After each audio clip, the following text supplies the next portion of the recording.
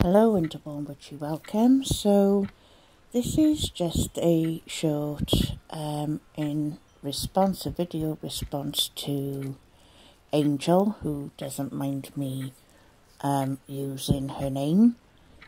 So Angel asked why or if I was going to cover the Debbie Collier case.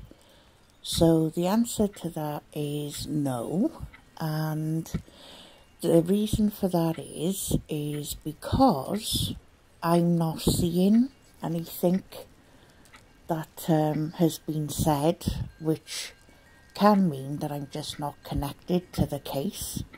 I'm just not seeing a perpetrator, and as you know, I cover cases where I see perpetrators, and I did try, but I just couldn't see or feel anything in terms of the individual who may have inflicted all of those injuries onto Debbie.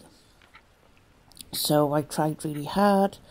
I even looked at the surveillance footage of the store, and I just didn't get any type of read or feeling or energy of a person being around her. So really that's why I just haven't covered it, and all I kept getting was I either wasn't connecting or there was a really weird twist in the case. So that's the only things I got. So I hope you haven't disappointed people why I haven't covered it.